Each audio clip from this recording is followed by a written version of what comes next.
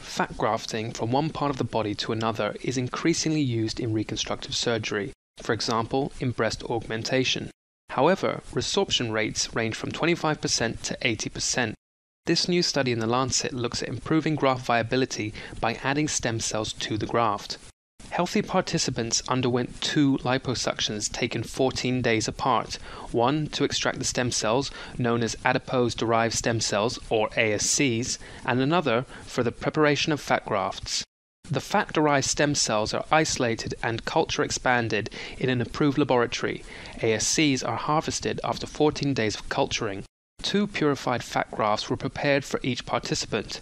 One was enriched with ASCs, the other served as a control.